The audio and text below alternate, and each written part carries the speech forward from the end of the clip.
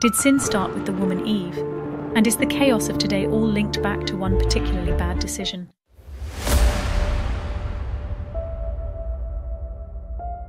Hi everyone, my name is Elizabeth, and I'm here to bring you another Bible story of how crime, wars and sin all started. So, like you've probably heard, in the beginning, God created the heavens and the earth and everything in it, and this includes Adam and Eve. And, as a lot of us know, Eve was created for Adam. She was his wife, created just for him. God built her from one of his ribs. But this does not mean she was created to be his subordinate. She was created to be his equal and to be his companion, to keep him company, so he wasn't lonely. Eve had a perfect life. I mean, imagine your life if you never had to face death. You had a spouse that was your best friend, and you hung out every day of your life. There was no stress and no arguments. This person never upset you and was always for you and on your side. You just lived in perfect harmony. This person absolutely adored you. Plus, every species of animals, fowl and fish, loved you. You could live anywhere you wanted, come and go as you please, and you never had to clock into work. No bills ever, nor did you live on anybody else's time, just your own. Life was just a perfect dream. Say God told you that you could have all of this, just don't eat at Frank's Bistro. You would never have to pay for anything. You can eat at any restaurant you want for free forever, but just not at Frank's. Think about how many restaurants there are and all the food selections you could have. You just can't eat at Frank's. Would you do it? Would you eat at Frank's Bistro? I mean, this probably sounds like a reasonable request to you, right? Well, this is Eve's life. This girl was given one rule to follow, and her life is utter perfection as long as she follows that rule. Her days are spent living in a beautiful, lush garden, full of trees and flowers, animals of all kinds living amongst each other, like a lion sharing space with a lamb. There was beautiful smells like jasmine all around. It had the sight and sounds of bubbling spring waters and flowing rivers, total peace and tranquility. Eve gets to spend the days with her husband and best friend, exploring the beauty she is surrounded by. She gets to eat the most exotic, juice-dripping food you could ever imagine. God just told both Adam and Eve, you can have anything and everything you want. Sky's the limit. You dream it, you can have it. You just cannot eat the fruit of the tree of knowledge of good and evil.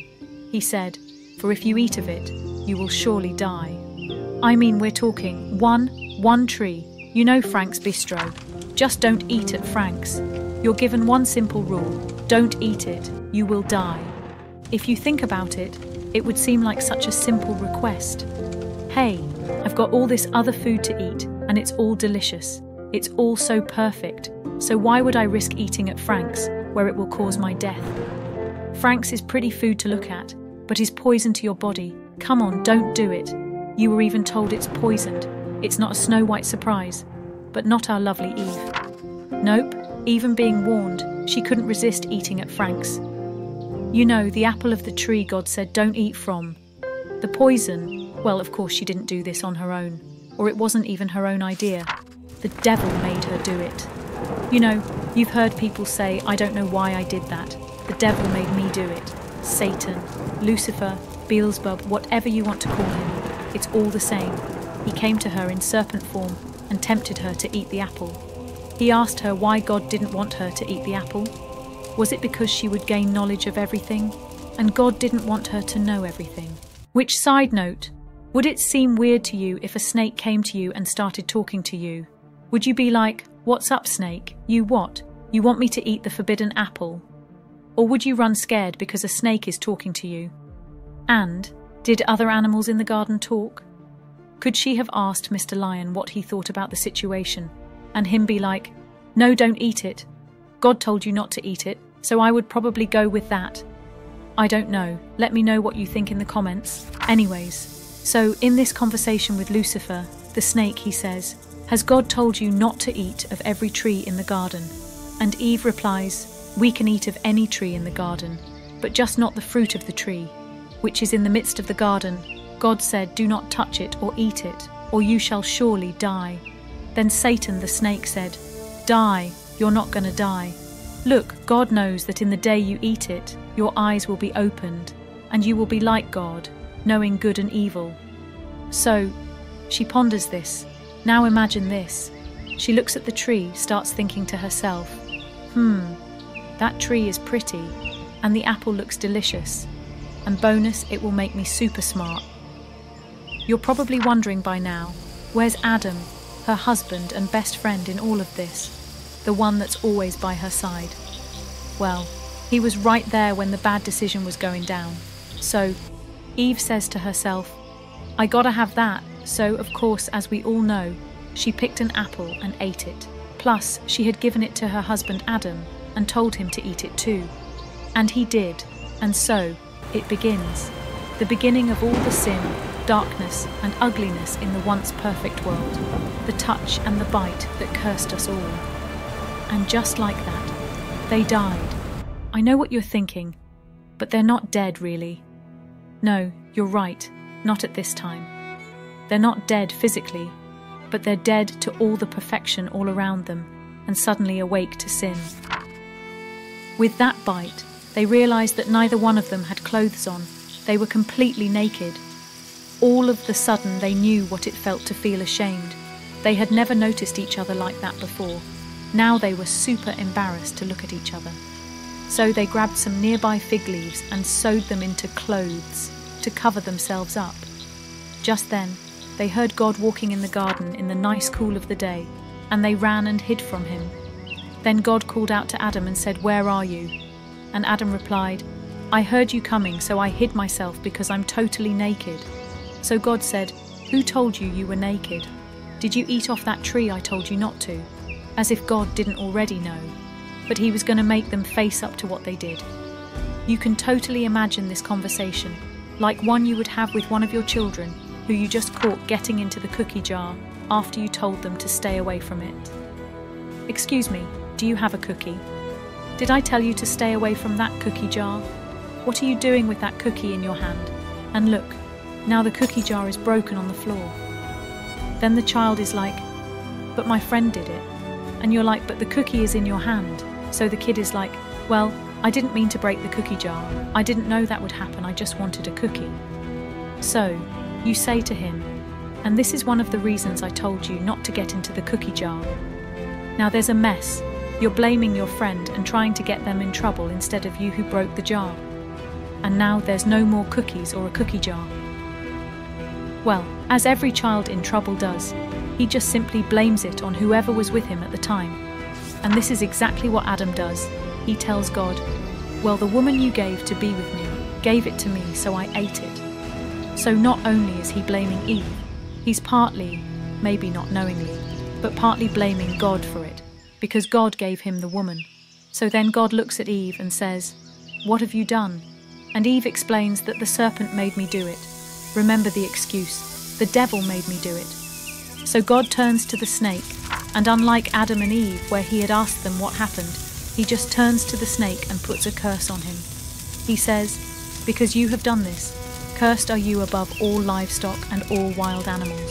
You will crawl on your belly, and you will eat dust all the days of your life." So, he was telling the snake that unlike any other animals that could and would change to adapt to ever-changing surroundings, the snake would always have to slither around on the ground eating everyone's dust. Who knows, maybe the snake, once upon a time, had legs, like a lizard or something. Maybe the snake even approached Eve with legs like a caterpillar. I don't know. What do you think? Then God continued the curse on the snake, saying, "Because Lucifer decided to use you to deceive the woman, you will serve as the symbol of a constant reminder of what happened here today." So, God intended for the snake to serve as a reminder to all future generations of two things: who Satan is and God's power over him. Now Eve's turn. So God turns to her and said, "Your curse will be that you will have great pain when you deliver your children, and your desire will be for your husband, and he will rule over you." And you guessed it. Women now had to suffer this horrid curse of a painful delivery of a child. Even the women who are lucky enough to have a seemingly easy time with childbirth still must endure labour pains. And that's just part of the curse. The other part is that women will desire their husbands and he now rules over her. That's right. Instead of being equals with perfect harmony, he is now the leader and she the subordinate that has tendencies to want to dominate him. This brings us to Adam's part in the curse. Adam, first off, should not have eaten the apple and defied God by participating in that sin. But secondly, he also sinned by not guiding his wife away. He should have told her it was a really bad idea for either of them to disobey God. He failed as a husband to protect and lead her. So God made it clear to Adam that he was responsible for his choice to eat from the tree. He wasn't getting away with it by shifting blame. So as a result, God said to Adam, "Because you listened to your wife and ate from the tree about which I commanded you not to eat from, cursed is the ground because of you. Through painful toil, you will eat of it all the days of your life. It will produce thorns and thistles for you, and you will eat the plants of the field." He was now condemned to a life of hard labour, to work the ground and produce his own food. God then made Adam and Eve clothes from animal skin and banished them from the Garden of Eden. He placed cherubim at the east gate of the Garden of Eden and a flaming sword which turned every way to guard the way to the tree of life. No one was ever allowed in the garden again. So, there it is, the very first sin of human civilization, soon to be followed with many, many more. So now that you know, what do you think? Do you think this was all Eve's fault? Was it Adam's? Or does it all lie with Satan and his deception? Let me know what you think of this story in the comments below, and if there is any other Bible story you're interested in knowing about. Also, if you enjoyed this content, then please hit that like and subscribe button and enable that bell notification so you can always be sure to follow me for a lot more crime-filled stories from the Bible. See you in the next sinful story. Thanks for watching.